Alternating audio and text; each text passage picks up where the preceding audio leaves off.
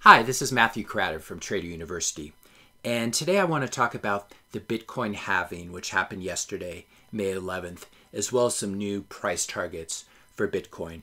If you're interested in learning how to make money in the financial markets in good times and bad, in bear markets and bull markets, be sure to hit that subscribe button.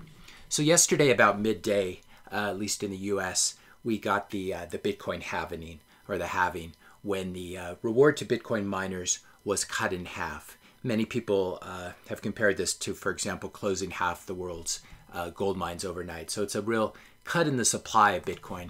We can see it here. Bitcoin's currently trading at about 8,800. I'll link to this dashboard here. This is my favorite dashboard. But if we scroll over, we can look under mining economics over here. Mining economics. Bear with me.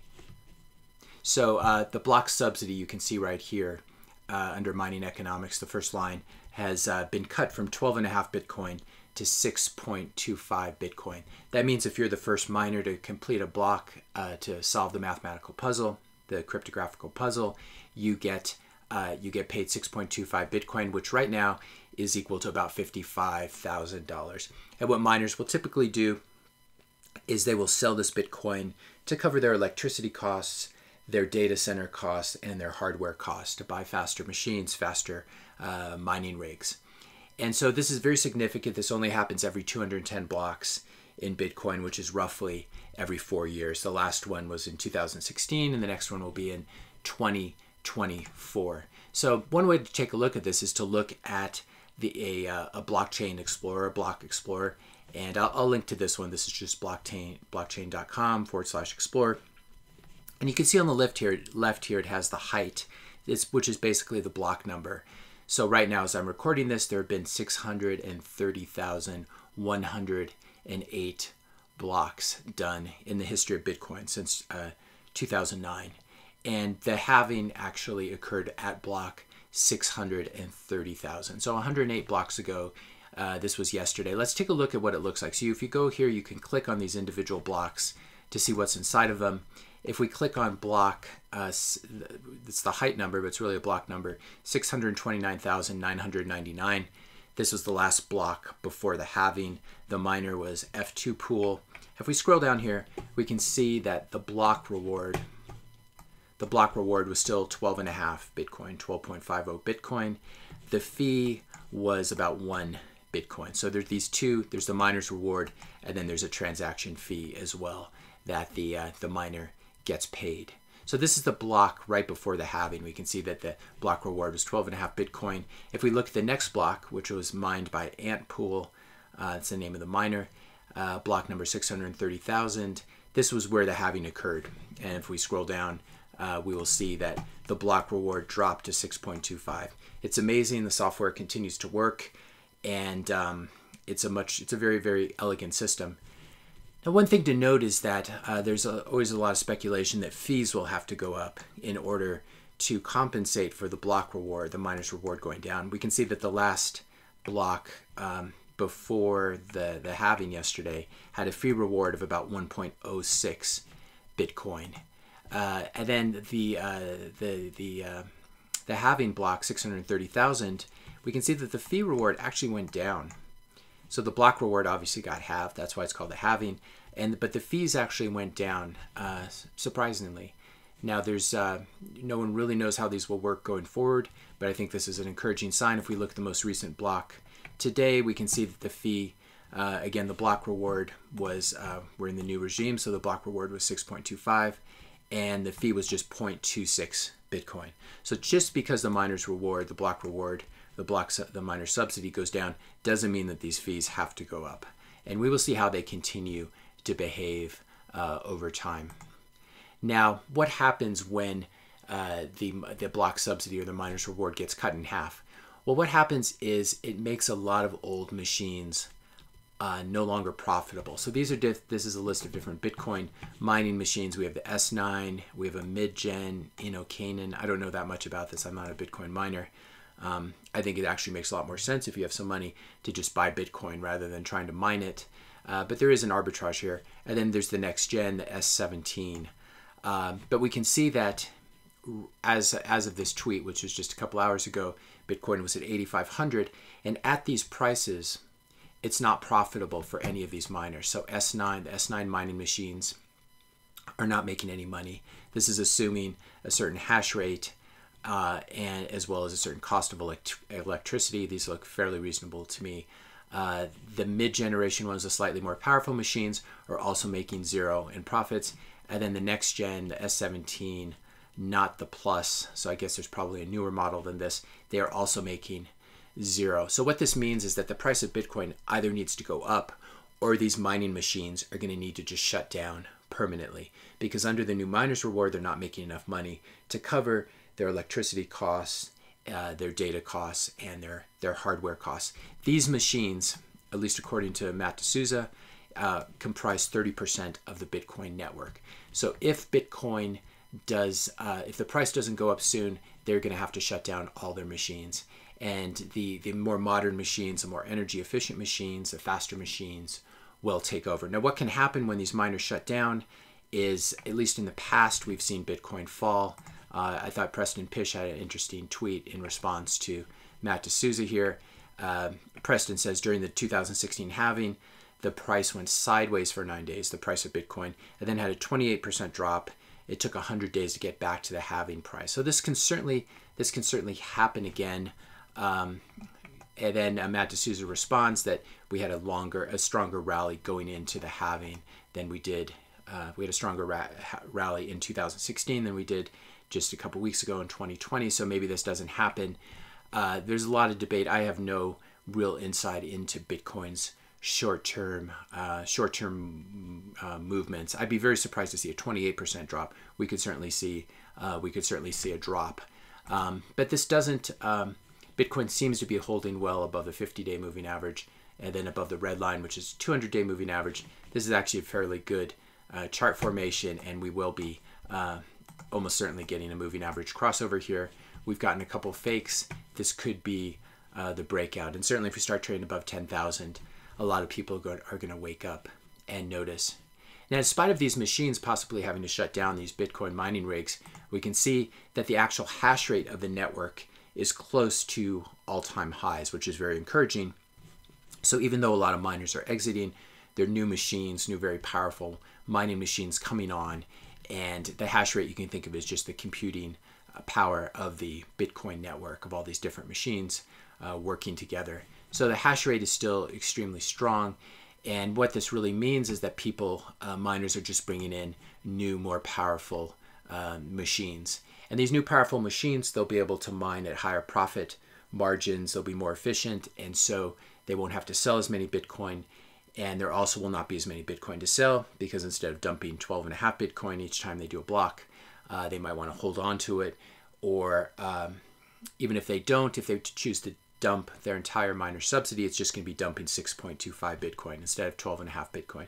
So if demand for Bitcoin stays constant or increases, we should expect the price to go up quite a bit. And if you stay tuned, I'm going to talk a little bit more about the price going forward. But right now, we're seeing good. It's a fairly good looking chart. Hash rate is strong. Now, I thought I'd talk a little bit about Bitcoin's money supply, because this is interesting. Total circulating Bitcoin, we can see this over a period of time. If we look at the all-time rate, we can see that it's sort of flattening as it goes. And this is because fewer and fewer Bitcoin are mined over time. So right now there are about 18.3, 18.4 million Bitcoin in existence that have been mined. This is the money supply, the Bitcoin money supply. And we can see that that's about 87.5% of all the Bitcoin that will ever be issued. So there are only going to be 21 million Bitcoin ever. And of that total that will ever exist, they're currently 87.5% have been mined. And so we are fairly late in this process. If we scroll all the way over to the side here, we can see future supply Bitcoin. So 90% of the supply will be mined by November 2021, 95% by October 2025, 99% by 2034 in September. So this is a few halvings away. Then 99.9% of the supply completely mined. So almost 21 million coins by 2047. All coins will be issued by 2136, but you can see that we're almost, the scarcity is already really kicking in. These last coins are just going to be partial coins. The last full Bitcoin will be issued on 2103. So right now the number of new Bitcoins issued every 10 minutes, that's how long it takes to make a block, is 6.25. In 2024, that will be cut in half again to 3.125 Bitcoin. So let's contrast this with fiat money supply. If we look at M2, the M2 money stock, which is a measurement of how many dollars are circulating or in existence, we can see that this basically goes from 1980, when there were about 1.5, 1.6 trillion, and now it just goes up and up and up over time. And unlike Bitcoin, this is not going to hit a peak. This is going to keep going up for the rest of our lives. And we can see what's happened in the last year because of all the stimulus needed, all the Fed money printing due to the coronavirus, due to COVID-19. This chart is going parabolic. And this is looks like a momentum stock, but it's not. It's just the US dollar being debased as more and more are printed. So this number can go up a lot. It can keep going up. It'll keep going up for the rest of our lives. Bitcoin is capped at 21 million. So the money supplies look very, very different. One money supply is slowing down. It's sort of flattening. That's the Bitcoin money supply. The US dollar money supply is exploding. And what this means is that it will basically take more US dollars to buy Bitcoin, because there will be more US dollars in circulation, in existence. And this is another way of saying that the price of Bitcoin is going up. Here's an inside look of the central bank, the Federal Reserve, printing money. Now, why do they need to print so much money? Well, one of the main reasons is that Congress needs to spend a lot of money. We need to spend on defense spending. We need to spend on paying the interest on the national debt. But then, of course, there's all the fiscal stimulus, trying to get the economy back together after COVID-19. So we've already learned that the U.S. Treasury is going to borrow $3 trillion in the second quarter of 2020, which is already more than they've ever borrowed in 1 year. So this is why we're seeing the money supply explode. I thought Mnuchin had a very, I would say, a very bad take on this. This is the Treasury Secretary Steve Mnuchin, who's an old Goldman Sachs guy, so you can know who he's fighting for. He's fighting for the banks and the investment bankers. He says he's very comfortable issuing $3 trillion of Treasury debt because he can lock in very low rates. But why is he able to lock in very low rates? Well, it's simply because the Fed is buying these treasuries. So they're issued by the U.S. Treasury, and then the central bank just prints some money and buys them. So it's a little bit like taking money out of one pocket to put it into another pocket. But as they do this, the money supply explodes and devalues the dollar. And this is one reason why the money supply is going to have to keep moving up, because the U.S. government, especially when we start paying out real large amounts of Social Security and Medicare to the retiring baby boomers, this fiscal spending is just going to go up and up and up. And all the money is going to be borrowed by one piece of the government, and then the central bank will just print new money and buy the debt. So what does this mean for the price of Bitcoin? There's a good article here I'll link to from Pantera Capital, Dan Moorhead, a really smart guy who's been bullish on Bitcoin for a while. And he's got a very nice chart here that shows post-Bitcoin halving rallies and pre-halving rallies.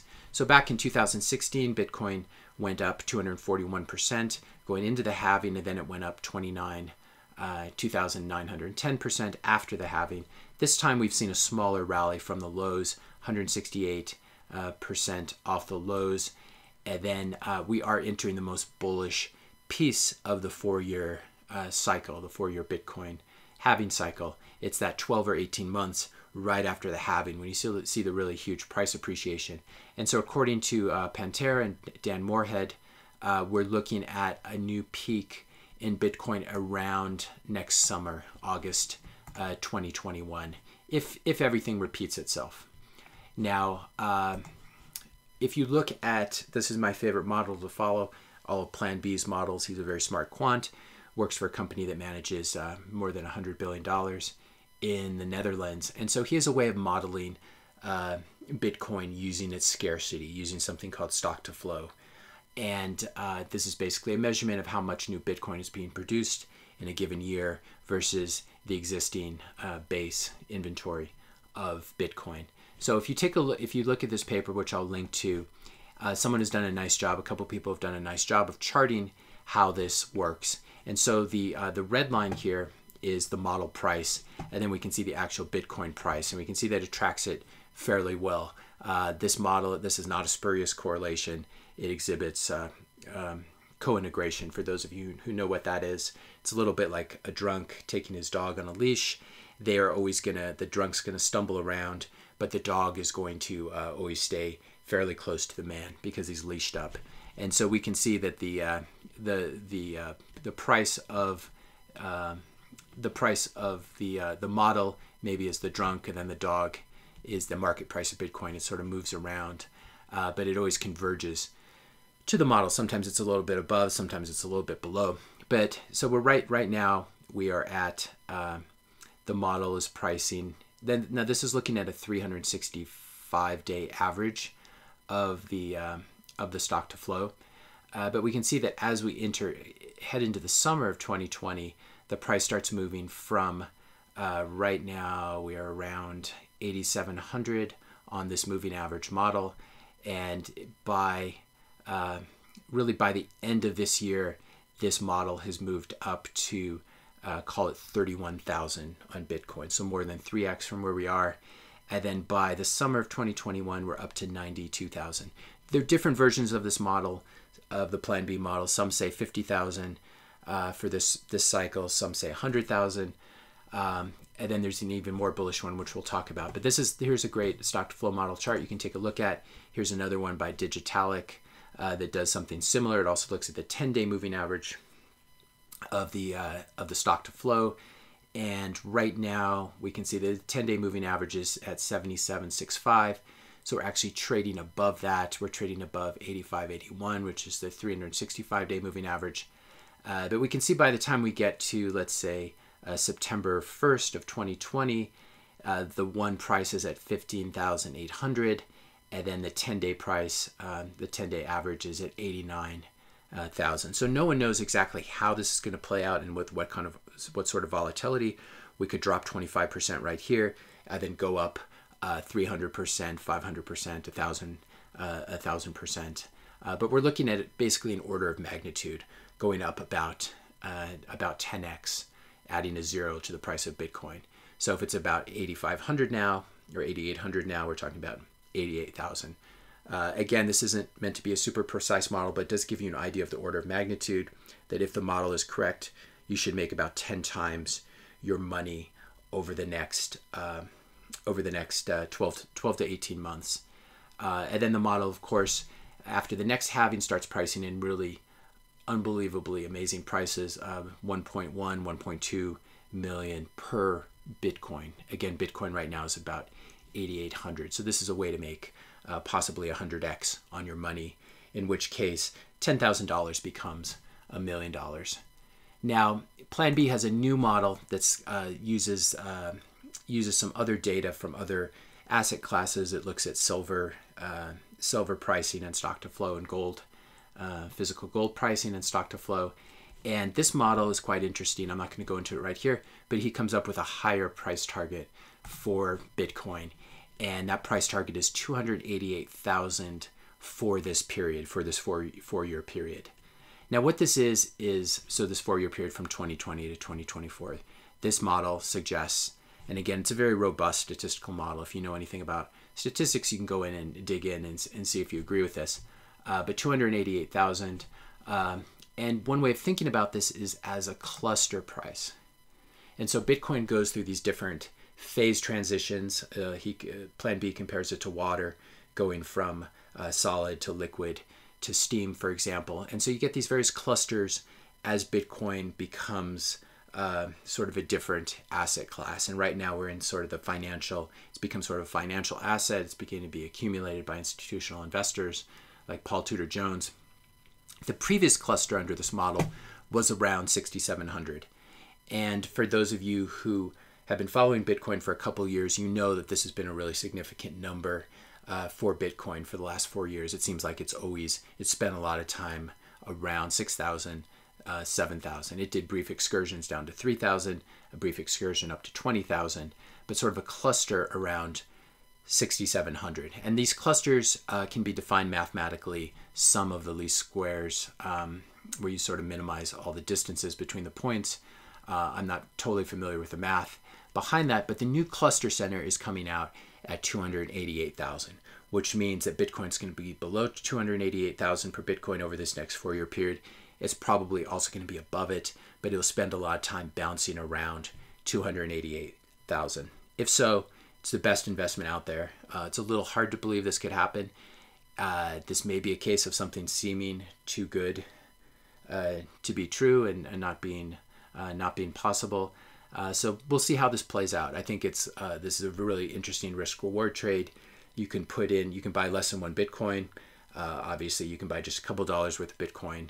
Again, none of this is investment advice, but you can buy a small amount of Bitcoin here, and you have a chance of making 10x, 20x, or 100x on your money. So we're going to see over the next really 12 to 18 months whether Plan B's different models hold up. And I think the worst case scenario, if his model holds up, but Bitcoin doesn't do as well as we think it's going to do, I think the worst case scenario is Bitcoin at like 30,000 or 40,000, which is still 3 or 4 times on one's money right here.